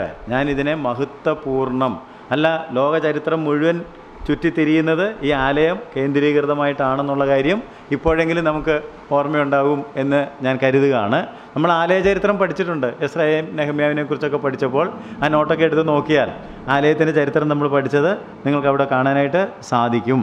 അപ്പോൾ ഈ ആലയത്തിൻ്റെ പിന്നത്തെ മഹത്വം മുമ്പിലത്തേതിനേക്കാൾ വലുതായിരിക്കും. ഞാനവിടെ സമാധാനം നൽകുമെന്നൊക്കെ പറഞ്ഞതിൻ്റെ അർത്ഥം എന്താണെന്ന് ചോദിച്ചാൽ, there is A time coming when, വേണമെങ്കിൽ 6-ാം വാക്യം കൂടെ വായിച്ചാൽ നിങ്ങൾക്കത് കുറച്ചുകൂടെ പിടികിട്ടും. സൈന്യങ്ങളുടെ യഹോവ ഇപ്രകാരം അരുളി ചെയ്യുന്നു. നമ്മൾ 5 കഴിഞ്ഞ് ഒരു ചാട്ടം ചാടിയതുകൊണ്ടാണ് എല്ലാ വാക്യങ്ങളും പ്രധാനപ്പെട്ടതാണല്ലോ. 6-ാം വാക്യം, സൈന്യങ്ങളുടെ യഹോവ ഇപ്രകാരം അരുളി ചെയ്യുന്നു, ഇനി കുറഞ്ഞൊന്ന് കഴിഞ്ഞിട്ട് ഞാൻ ആകാശത്തെയും ഭൂമിയെയും കടലിനെയും കരയെയും ഇളക്കും. ഞാൻ സകല ജാതികളെയും ഇളക്കും. സകല ജാതികളുടെയും മനോഹര വസ്തു വരികയും ചെയ്യും. ഈ മലയാളത്തിൽ ഈ ആ ഒരു പ്രയോഗം വന്നതുകൊണ്ടാണ് നിങ്ങളുടെ മനസ്സതിൽ ഉടക്കാതിരുന്നത്. എന്താണ് അവിടെ വന്നത്? സകല ജാതികളുടെയും മനോഹര വസ്തു വരികയും. എന്താണ് ഈ സാധനം? സകല ജാതികളുടെയും മനോഹര വസ്തു. ഇംഗ്ലീഷ് ബൈബിൾ ഇടയ്ക്ക് വായിക്കുന്നത് നല്ലതാണ് കേട്ടോ. ഇംഗ്ലീഷ് കാര്യമായിട്ടൊന്നും അറിയാൻ പാടില്ലെങ്കിലും. എന്താണ് ഇംഗ്ലീഷ് ബൈബിളിൽ പറഞ്ഞിരിക്കുന്നത്? The desires of all Nations. എന്താണത്? സകല ജാതികളും ഒരുപോലെ ആഗ്രഹിച്ചുകൊണ്ടിരിക്കുന്ന ഒരു കാര്യം, ഈ രാജാക്കന്മാരെല്ലാം ഒന്ന് പോയെങ്കിൽ കൊള്ളാമായിരുന്നു, ഒരു നല്ല രാജാവ് വന്നെങ്കിൽ കൊള്ളാമായിരുന്നു. നിവൃത്തികേട് കൊണ്ട് നമ്മളൊക്കെ പലരും വോട്ടൊക്കെ ചെയ്തതായിരിക്കും. നിവൃത്തികേട് കൊണ്ട് കുറേ പേരെ ചുമക്കുക നമ്മൾ. അപ്പോഴൊക്കെ നമ്മുടെ ഉള്ളിൽ, നിങ്ങളുടെ ആരുടെ ഉള്ളിലില്ലെന്ന് എനിക്ക് തോന്നുന്നു, നമ്മുടെ ഉള്ളിലൊക്കെ ഒരു നിലവിളി ദൈവസന്നിധിയിലേക്ക് ഉയരുന്നുണ്ട്. കർത്താവ്, ഒരു നല്ല ഭരണകർത്താവിനെ ഞങ്ങൾക്ക് തന്നിരുന്നെങ്കിൽ. The desire of all the Nations. എല്ലാ ജാതികളും ഒരു മനോഹര വസ്തുവിനായിട്ട് കാത്തിരിക്കുകയാണ് ചെയ്യുന്നത്. എന്താണ് ആ മനോഹര വസ്തു? ഇവിടെ വിവക്ഷിക്കുന്നത് കർത്താവായ യേശുക്രിസ്തുവിൻ്റെ 2-ാം വരവും അവൻ്റെ ദൈവരാജ്യ സ്ഥാപനവുമാണ്. കാരണം അതുവരെ ഒരു നല്ല ഭരണകർത്താവിനെ നമ്മൾ കാണാൻ പോകുന്നില്ല. കാരണം മനുഷ്യരെല്ലാം കുഴപ്പം പിടിച്ചവരും സ്വാർത്ഥതയുള്ളവരും അധികാരമോഹികളും ഒക്കെ ആയതുകൊണ്ട് നമ്മൾ ആഗ്രഹിക്കുന്ന ആ മനോഹര വസ്തു, അതാണ് ഇംഗ്ലീഷിൽ the desire of all Nations. സകല ജാതികളുടെയും ഹൃദയ ആഗ്രഹം എന്താണെന്ന് ചോദിച്ചാൽ നമുക്കൊരു നല്ല ഭരണം, ഒരു സമാധാന അന്തരീക്ഷം. അതുകൊണ്ടാണ് നമ്മളവിടെ വായിച്ചത്. എന്താ 9-ാം വാക്യത്തിൽ? ഈ ആലയത്തിന് പിന്നത്തെ മഹത്വം മുമ്പിലത്തേതിലും വലുതായിരിക്കുമെന്ന് സൈന്യങ്ങളുടെ യഹോവ അരുളി ചെയ്യുന്നു. അത് കഴിഞ്ഞിട്ട്, ഈ സ്ഥലത്ത് ഞാൻ സമാധാനം നൽകുമെന്ന് സൈന്യങ്ങളുടെ യഹോവയുടെ അരുളപ്പാട്. ഈ സ്ഥലത്ത് സമാധാനം. ആരാ സമാധാനം? നമ്മുടെ കർത്താവായ യേശുവാണ് സമാധാനം. അവൻ സമാധാന പ്രഭുവാണ്. വേറെ ആര് ഭരിച്ചാലും സമാധാനമില്ല. ഉള്ള സമാധാനം കൂടെ ഇവരൊക്കെ കളയുക ചെയ്യുന്നത്. എന്നാൽ സമാധാനം തരുവാൻ കഴിയുന്ന, നാം ആഗ്രഹിക്കുന്ന ഒരു മനോഹര വസ്തു എന്നവിടെ പറഞ്ഞിരിക്കുന്നത് നമ്മുടെ കർത്താവായ യേശു ക്രിസ്തുവിൻ്റെ വരവിനെക്കുറിച്ചാണ്. അത് വരുന്നുണ്ട്, അത് ഇവിടെ സ്ഥാപിക്കപ്പെടും. അതുകൊണ്ട് ഈ ആലയം പണിയേണ്ടത് അത്യാവശ്യമാണ്. ഇത് ഉഴപ്പിയിടാൻ പാടില്ല. അപ്പം ഞാൻ പറഞ്ഞതിൻ്റെ അർത്ഥം നിങ്ങൾക്ക് ആത്മീയമായിട്ടെങ്കിലും മനസ്സിലായി. അതിൽ നിങ്ങളാരും യെരുശലേം ദേവാലയം പണിയാൻ പോകുന്നില്ലെന്ന് എനിക്കറിയാം. അവിടെയാണ് ചിലർ ഇതെന്തായി നമുക്ക്. പക്ഷേ ദൈവരാജ്യത്തിൻ്റെ പണിയിലാണ് നമ്മളെല്ലാം. നമ്മളൊരു ദൈവാലയത്തിൻ്റെ കെട്ടുപണിയിലാണ്. ഈ പണി ഭംഗിയായിട്ട് നമ്മൾ ചെയ്താൽ ഇതിനകത്തേക്കാണ് നമ്മുടെ രാജാവ് ഇറങ്ങി വരാൻ പോകുന്നത്, അല്ലേ?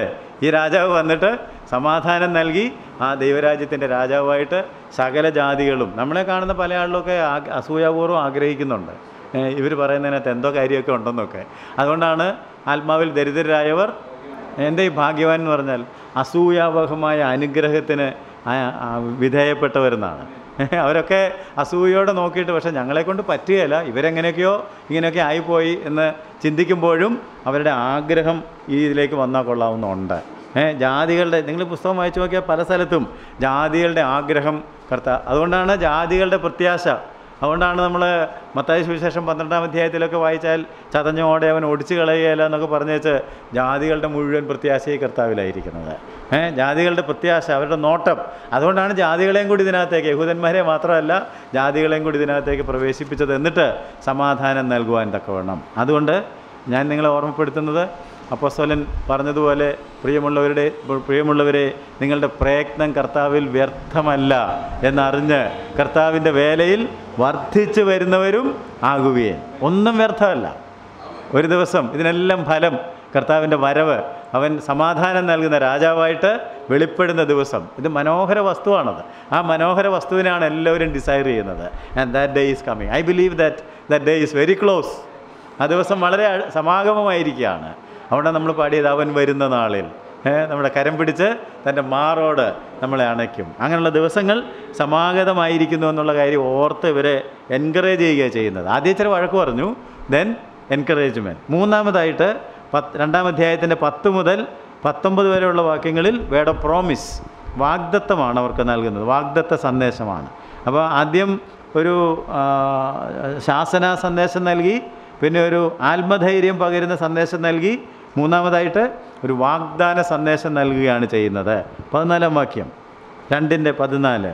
അതിന് ഹഗ്ഗായി ഉത്തരം പറഞ്ഞത് എന്തെന്നാൽ, അങ്ങനെ തന്നെ ഈ ജനവും അങ്ങനെ തന്നെ ഈ ജാതിയും എൻ്റെ സന്നിധിയിലാകുന്നു എന്ന് യഹോവയുടെ അരുളപ്പാട്. അവരുടെ കൈകളുടെ പ്രവൃത്തിയൊക്കെയും അങ്ങനെ തന്നെ അവർ അവിടെ അർപ്പിക്കുന്നതും അശുദ്ധമത്രേ. ആകയാൽ നിങ്ങൾ ഇന്നു തൊട്ട് പിന്നോക്കം യഹോവയുടെ മന്ദിരത്തിൽ കല്ലിന്മേൽ കല്ല് വെച്ചതിന് മുമ്പുള്ള കാലം വിചാരിച്ചു കൊള്ളുവിൻ. ആ കാലത്ത് ഒരുത്തൻ 20 പറയുള്ള കൂമ്പാരത്തിലേക്ക് ചെല്ലുമ്പോൾ 10 മാത്രമേ കാണുകയുള്ളൂ. ഒരുത്തൻ 50 പാത്രം കോരുവാൻ ചക്കാലയിൽ ചെല്ലുമ്പോൾ 20 മാത്രമേ കാണുകയുള്ളൂ. 17-ാം വാക്യം വായിക്കാം. വെൺകതിരും വിഷമഞ്ഞും കന്മഴയും കൊണ്ട് ഞാൻ നിങ്ങളെ നിങ്ങളുടെ കൈകളുടെ സകല പ്രവൃത്തിയിലും ദണ്ഡിപ്പിച്ച്, എങ്കിലും നിങ്ങൾ എങ്കിലേക്ക് തിരിഞ്ഞില്ല എന്ന് യഹോവയുടെ അരുളപ്പാട്. ഇത്തിരി പഴയ ചരിത്രം ഓർമ്മപ്പെടുത്തിയതാ കേട്ടോ. നിങ്ങൾ പെട്ടെന്ന് വായിച്ചപ്പോൾ എന്താണ് എന്ന് സംശയിച്ചു പോയെങ്കിൽ കുറച്ച് പഴയ ചരിത്രം പറഞ്ഞിട്ട്, നിങ്ങളെ ഇങ്ങനെ ദണ്ഡിപ്പിക്കാനൊന്നും എനിക്ക് ആഗ്രഹം ഉണ്ടായിരുന്നില്ല, പക്ഷേ നിങ്ങളുടെ പ്രവൃത്തികളൊന്നും അത്ര നല്ലതല്ലായിരുന്നു, ഞാൻ പല പ്രാവശ്യം പറഞ്ഞിട്ടും നിങ്ങൾ തിരിഞ്ഞു വരാഞ്ഞതുകൊണ്ട് ഞാൻ നിങ്ങളെ വിഷമിപ്പിച്ചതാണ്, ദണ്ഡിപ്പിച്ചതാണ്. എന്നിട്ട് 18-19 വാക്യങ്ങളിലാണ് എൻ്റെ മെസ്സേജ് വരുന്നത്. നിങ്ങൾ ഇന്ന് തൊട്ട് മുന്നോട്ട് ദൃഷ്ടി വയ്ക്കുവിൻ. അതാ പറഞ്ഞത്, ഇന്ന് തൊട്ട് പുറകോട്ട് നോക്കി ഇങ്ങനെയൊക്കെ സംഭവിച്ചല്ലോ എന്ന് വിചാരിച്ച് വിഷമിക്കേണ്ട, ഇന്ന് തൊട്ട് മുന്നോട്ട് ദൃഷ്ടി വയ്ക്കുവിൻ. ഓക്കെ, വായിച്ചു. 9-ാം മാസം 24-ാം തീയതി മുതൽ യഹോവയുടെ മന്ദിരത്തിന് അടിസ്ഥാനമിട്ട ദിവസം തുടങ്ങിയുള്ള കാലത്തിൽ തന്നെ ദൃഷ്ടി വെക്കുവിൻ. വിത്ത് ഇനിയും കളപ്പുരയിൽ കിടക്കുന്നുവോ? മുന്തിരിവള്ളിയും അത്തിവൃക്ഷവും മാതളവും ഒലിവുമരവും കായ്ക്കുന്നില്ലയോ? ഇന്നു മുതൽ ഞാൻ നിങ്ങളെ അനുഗ്രഹിക്കും. നേരത്തെ പ്രോബ്ലം അതായിരുന്നുള്ള കാര്യം മറന്നുപോയോ? കൃഷി ചെയ്തിട്ടും കാര്യമായിട്ടൊന്നും കിട്ടിയില്ല, കൂലി കിട്ടിയിട്ട് ഓട്ടസഞ്ചിയിലാണ് വീണത്, ഭക്ഷണം കഴിച്ചിട്ട് തൃപ്തി വന്നില്ല, കുടിച്ചിട്ട് ദാഹം മാറിയില്ല എന്നൊക്കെ പറഞ്ഞ. എന്നാൽ ഇപ്പോൾ കർത്താവ് പറയാണ്, ഇന്നു മുതൽ ഞാൻ നിങ്ങളെ അനുഗ്രഹിക്കും. നിങ്ങൾ മുമ്പോട്ട് ദൃഷ്ടി വെച്ച് ദൈവത്തിൻ്റെ ആലയ പണിക്കായിട്ട് ശ്രദ്ധയെടുത്ത് കാര്യങ്ങൾ ക്രമീകരിക്കുമ്പോൾ നിങ്ങളുടെ എല്ലാ പ്രവർത്തനങ്ങളും അനുഗ്രഹിക്കപ്പെടും. ഞാൻ നിങ്ങളെ ഇന്നു മുതൽ അനുഗ്രഹിക്കും. അപ്പോൾ അതൊരു വാഗ്ദാനമാണ്. മുമ്പോട്ട് ദൃഷ്ടി വെച്ച്, അപ്പോൾ ഞാൻ പറഞ്ഞ നിങ്ങൾക്ക് മനസ്സിലായി കാണുമെന്ന് വിചാരിക്കുകയാണ്. അപ്പോൾ കലപ്പയ്ക്ക് കൈവച്ച ശേഷം പുറകോട്ട് നോക്കി അവർ വിട്ടുപോകുന്നതിനെ ഓർത്തുവെങ്കിൽ മടങ്ങിപ്പോകുവാൻ കാരണമുണ്ടായിരുന്നു. എബ്രായ ലേഖനം 11. അവരോ അധികം നല്ലതിനെ, സ്വർഗീയമായതിനെ തന്നെ അതുകൊണ്ട് ദൈവം അവരുടെ ദൈവം എന്ന് വിളിക്കപ്പെടുവാൻ ലജ്ജിക്കുന്നില്ല. അപ്പോൾ അങ്ങനെ നമ്മൾ മുന്നോട്ട് ദൃഷ്ടി വെച്ച് നമുക്ക് മുമ്പിൽ കർത്താവ് തന്നിരിക്കുന്ന ദൗത്യ നിർവഹണത്തിനായിട്ട് ആഞ്ഞു പോകുമ്പോൾ കർത്താവ് നമ്മളോട് പറയുന്നത്, ഞാൻ നിങ്ങളെ അനുഗ്രഹിക്കും, I will bless you. And finally 20 മുതൽ 23 വരെയുള്ള വാക്യങ്ങളിൽ വേർഡ് ഓഫ് പ്രോഫസി, വരുവാനുള്ള ചില സംഭവങ്ങൾ പൂർത്തീകരിക്കപ്പെടുവാനുള്ള പ്രവചനവാക്യമാണ് എന്ന് വേണമെങ്കിൽ പറയാം.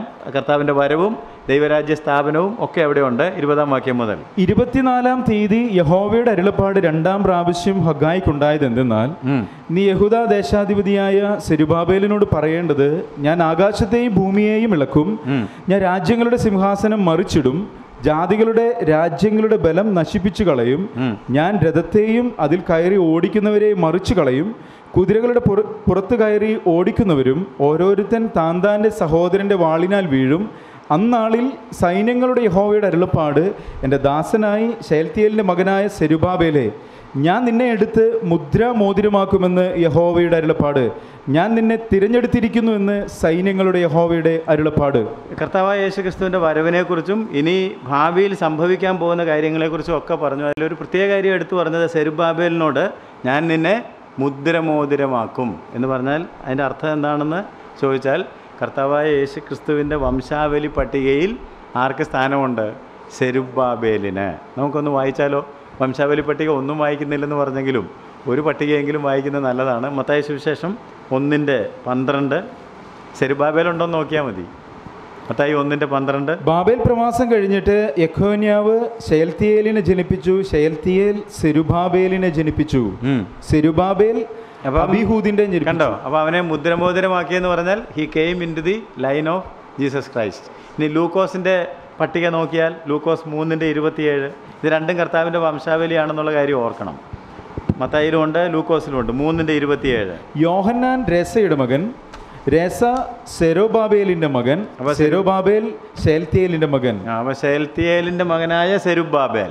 ഈ രണ്ട് പട്ടികകളിലും വന്നിട്ടുണ്ട് എന്നുള്ള കാര്യം ശ്രദ്ധിക്കുക. അതുകൊണ്ടാണ് പറഞ്ഞത് നിന്നെ ഞാൻ മുദ്രമോതിരം എന്ന് പറഞ്ഞാൽ നിനക്കൊരു സ്പെഷ്യൽ റിവാർഡ്. ദൈവം പറഞ്ഞല്ലോ നിങ്ങൾക്ക് ഓരോരുത്തർക്കും അവരവരുടെ പ്രവൃത്തിക്ക് തക്കവണ്ണം ഞാൻ പ്രതിഫലം. അപ്പോൾ അദ്ദേഹം ചെയ്ത ആ ദൗത്യത്തിന്, ആ നേതൃത്വത്തിന് തക്കതായ ഒരു പ്രതിഫലം കർത്താവ് കൊടുത്തു എന്നുള്ള കാര്യം, അതാണ് ഞാൻ നിന്നെ മുദ്രമോതിരം ആക്കുമെന്ന് പറഞ്ഞതിൻ്റെ അർത്ഥം. അതുകൊണ്ട് ഈ 4 പ്രധാനപ്പെട്ട കാര്യങ്ങളാണ് ഈ പുസ്തകത്തിൽ നിങ്ങൾക്ക് ഈ പ്രവാചകനോടുള്ള ബന്ധത്തിൽ കാണാൻ കഴിയുന്നത്. പ്രവചനം തീർന്നില്ല.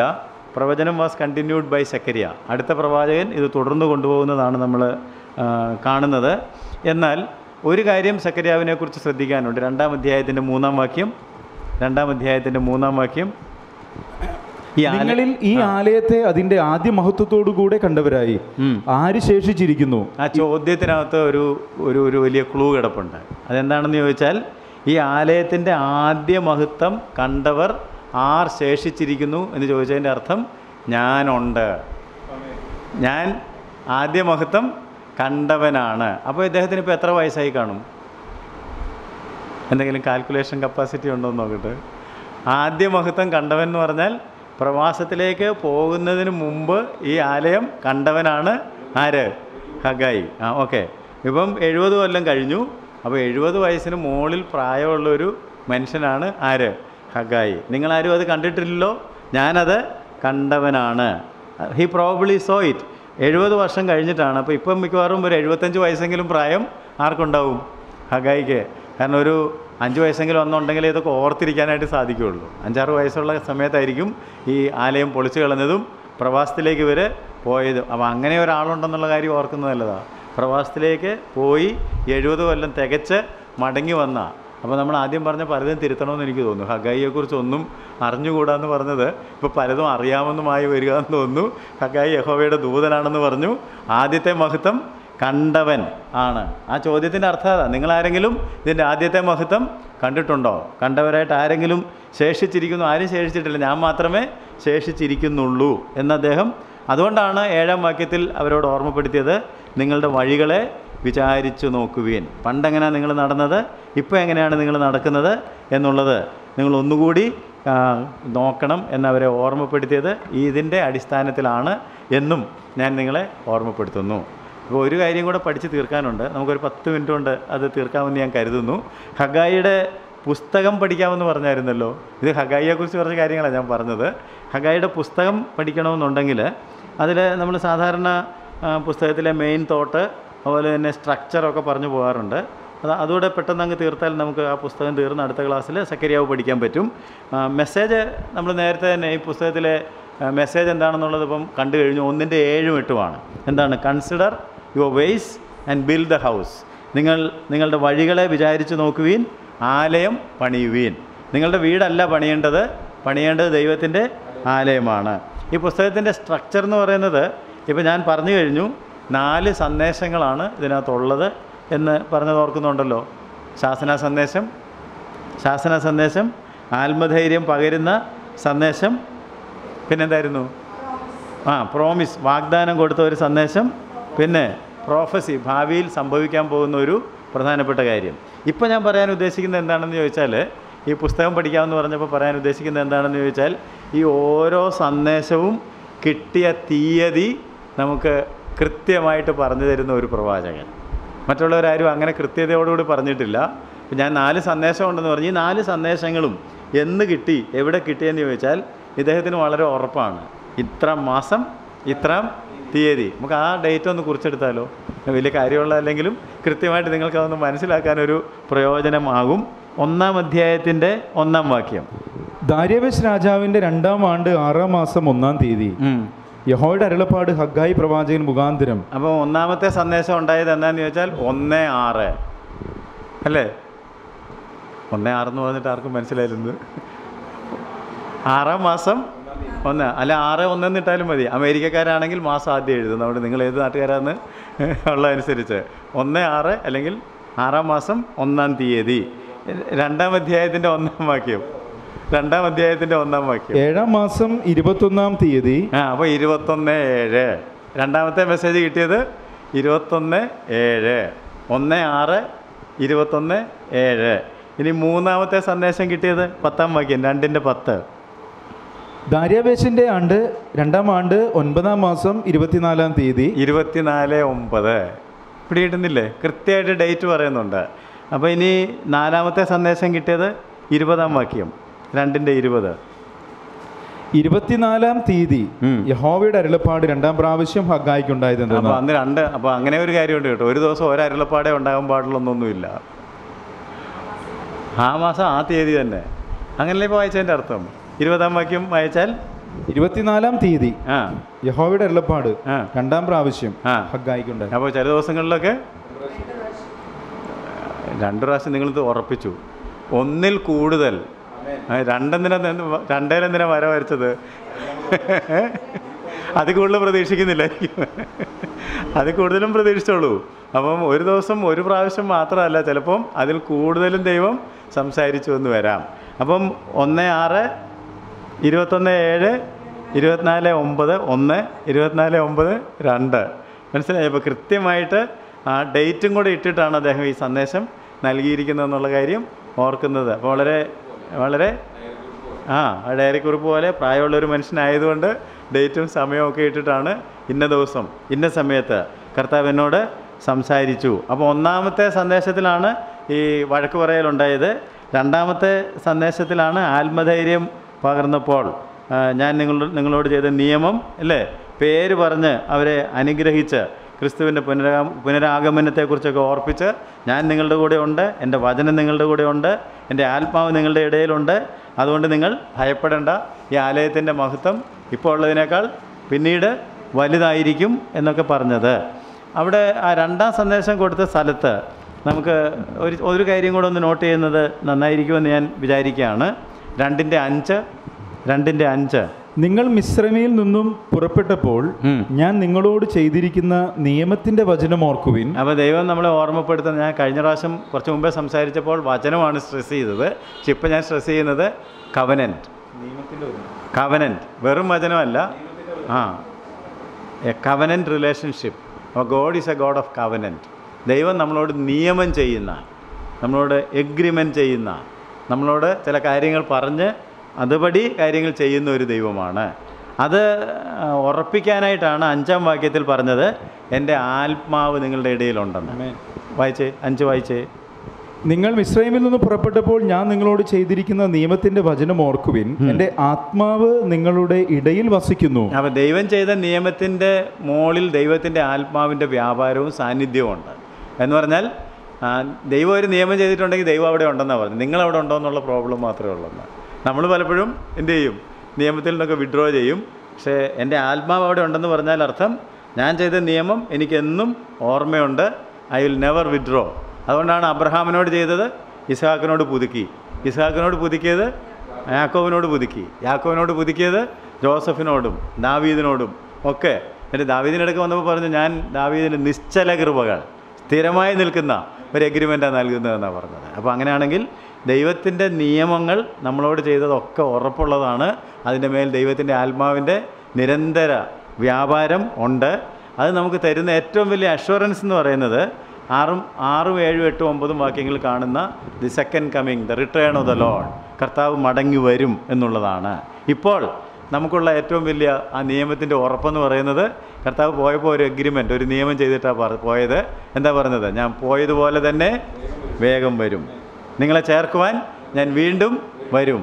അപ്പോൾ ഇത്രയും കാര്യങ്ങളൊക്കെ 70 കൊല്ലത്തിൻ്റെ കണക്കും ആലയത്തിൻ്റെ പണിയും ഒക്കെ ഇത്ര കൃത്യമായിട്ട് നിവർത്തിക്കപ്പെട്ടെങ്കിൽ ഈ നിയമത്തിൻ്റെ മേലും ദൈവത്തിൻ്റെ ആത്മാവ് വ്യാപരിച്ചുകൊണ്ടിരിക്കുകയാണ്. അവനൊരു ദിവസം വരും. അതിനുവേണ്ടി നാം നോക്കി, അതാ നമ്മൾ പ്രതീക്ഷിക്കുന്ന ആ മനോഹര വസ്തു വരും. ആ ജാതികളൊക്കെ ഇങ്ങനെ ആകാംക്ഷയോടെ നോക്കിക്കൊണ്ടിരിക്കുന്ന അതുകൊണ്ടാണ് പറഞ്ഞത്, ഇന്നു മുതൽ നിങ്ങൾ മുന്നോട്ട് ദൃഷ്ടി വയ്ക്കുവേൻ, പുറകോട്ടല്ല നിങ്ങൾ മുന്നോട്ട് ദൃഷ്ടി വയ്ക്കുവിൻ, ഞാൻ നിങ്ങളെ അനുഗ്രഹിക്കും. നമ്മുടെ അനുഗ്രഹം പൂർത്തീകരിക്കപ്പെടുന്നത് പലപ്പോഴും ഈ അനുഗ്രഹത്തെക്കുറിച്ചുള്ള പ്രസംഗം കേൾക്കുമ്പം പറയുന്നത് പോലെ നമുക്ക് കുറേ ഭൗതിക സാധനങ്ങൾ കിട്ടുമ്പോഴല്ല, ഈ ദൈവരാജ്യത്തിൽ നമ്മൾ കണ്ടെത്തപ്പെടുമ്പോഴാണ്. അല്ലേ? എവിടെയാണ് നമ്മുടെ അനുഗ്രഹം പൂർത്തീകരിക്കപ്പെടുന്നത്? നമ്മൾ അവനെ കണ്ടു, അവൻ വന്ന നാളിൽ അവൻ എൻ്റെ കരം പിടിച്ച് അവൻ്റെ മാറോട് ചേർത്തപ്പോഴാണ് ആ അനുഗ്രഹം. അല്ല, എനിക്കിവിടെ എന്തെല്ലാം സാധനങ്ങൾ കിട്ടിയതായിരുന്നെങ്കിലും നിന്നെ ഞാൻ ഒരു നാളും അറിയുന്നില്ല എന്ന് പറഞ്ഞിരുന്നെങ്കിലും ഒന്ന് ആലോചിച്ച് നോക്കിയേ. ഞാൻ പ്രവചിച്ചതായിരുന്നല്ലോ, ഭൂതങ്ങളെ പുറത്താക്കിയതെന്നൊക്കെ പറയുമ്പോഴത്തേക്ക് ഐ ഡോണ്ട് നോ യു അല്ല. അതുകൊണ്ട് നമ്മൾക്ക് ഏറ്റവും വലിയ അനുഗ്രഹം എന്ന് പറയുന്നത് അവനെ നമ്മൾ കാണും. അന്യനല്ല, സ്വന്തം കണ്ണുകൊണ്ട് ഞാൻ അവനെ കാണും. അത് വെളിപ്പാട് പുസ്തകം 21-22 അധ്യായത്തിൽ നമ്മൾ വായിക്കുന്നുണ്ട്. നിങ്ങൾ അവനെ കാണും, അവൻ്റെ മുഖം കണ്ട് നിങ്ങളവനെ ആരാധിക്കും. ആ ഒരു മഹത്വപൂർണ്ണമായ പ്രത്യാശയിലേക്കാണ് ദൈവം നമ്മളെ വിളിക്കുന്നത്. അപ്പോൾ സെരുബ്ബാബേലിനെ മുദ്രമോതിരമാക്കിയെങ്കിൽ നമ്മളെയും ഒക്കെ മുദ്രമോതിരമാക്കുവാൻ തക്ക വേണം. ഇപ്പോൾ ചിലപ്പോൾ നമ്മളൊന്നും വേണ്ടാത്തവരായിരിക്കാം, but one day we are going to B with him and we are going to B worshipping him. അവനെ കണ്ട്, അവൻ്റെ മുഖം കണ്ട് അവനെ ആരാധിക്കുന്നവരായി മാറുവാൻ ദൈവം നമുക്കൊരു വലിയ പ്രത്യാശയാണ് നമ്മുടെ മുമ്പിൽ വെച്ചിരിക്കുന്നത്. അതുകൊണ്ട് ഞാൻ നേരത്തെ പറഞ്ഞു, നിങ്ങൾ അവൻ്റെ വേലയിൽ ഒരിക്കലും മടുത്തു പോകണ്ടെന്ന് പറഞ്ഞു. ഇപ്പോൾ ഞാൻ നിങ്ങളെ ഓർമ്മപ്പെടുത്തുന്നു, നിങ്ങൾ പ്രത്യാശയിൽ സമൃദ്ധിയുള്ളവരായി വിശ്വസിക്കുന്നതിലുള്ള സകല സന്തോഷവും സമാധാനവും കൊണ്ട് ദൈവം നിങ്ങളെ നിറയ്ക്കും. പ്രത്യാശ നൽകുന്ന ദൈവം, നമ്മുടെ ഉള്ളിൽ ഈ പ്രത്യാശ നൽകിയിരിക്കുന്നത് ദൈവമാണ്. ആ പ്രത്യാശ നൽകുന്ന ദൈവം നാം വിശ്വസിക്കുന്നതിലുള്ള, അവൻ വരും എന്നുള്ള ഒരു ഉത്തമ വിശ്വാസത്തിൽ അവൻ്റെ വരവിനായി നോക്കി പാർക്കുക. ആ പ്രത്യാശയുടെ സമൃദ്ധി കൊണ്ട് ദൈവം നമ്മളെ നിറച്ച് സമാധാനത്തോടെ നമ്മളെ മടക്കി അയക്കട്ടെ. നമുക്ക് നമ്മളെ കർത്താവിൻ്റെ കരങ്ങളിൽ സമർപ്പിക്കാം.